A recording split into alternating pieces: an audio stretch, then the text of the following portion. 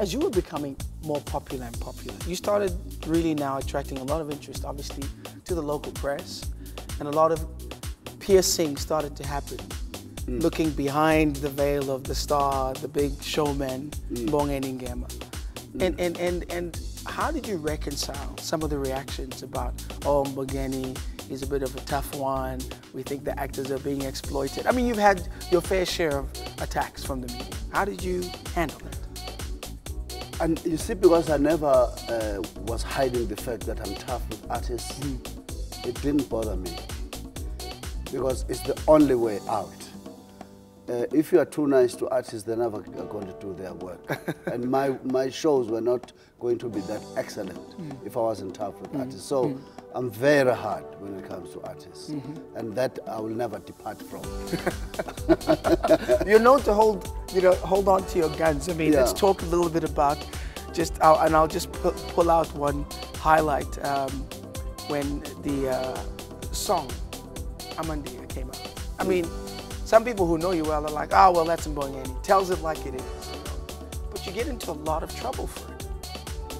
Yes, I did get into a lot of trouble for it, and I got to be hated by some section of the population. Yes, exactly. Which is fine. Okay. You know, because, hey, if Christ could die for our sins, who am I? Oh, is that the thing?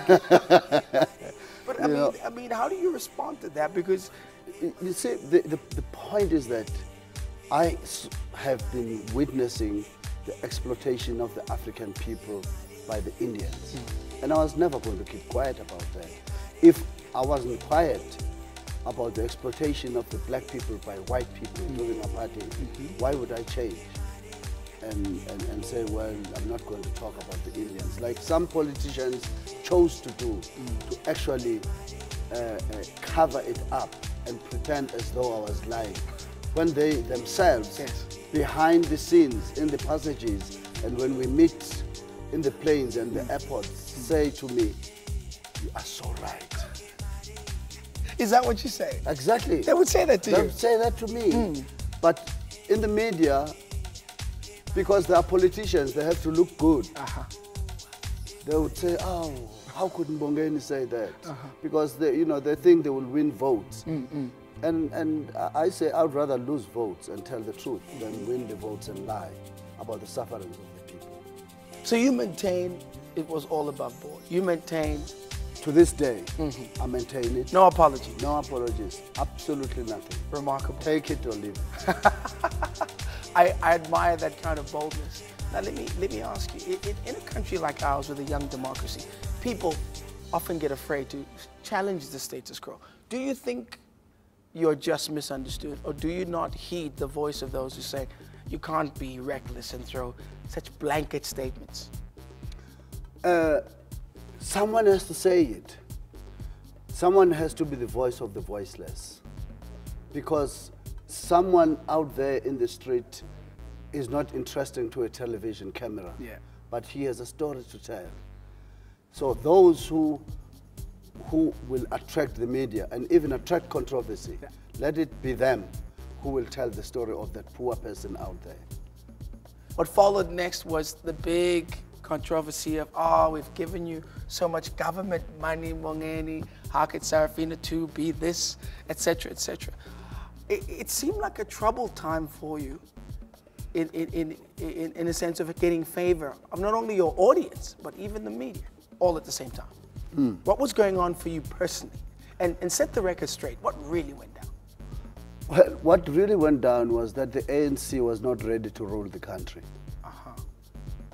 Unpack that, yeah?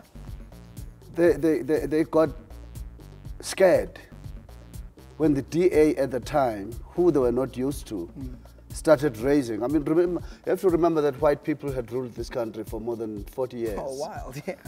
So they knew the inner workings of government. No matter what you do, if you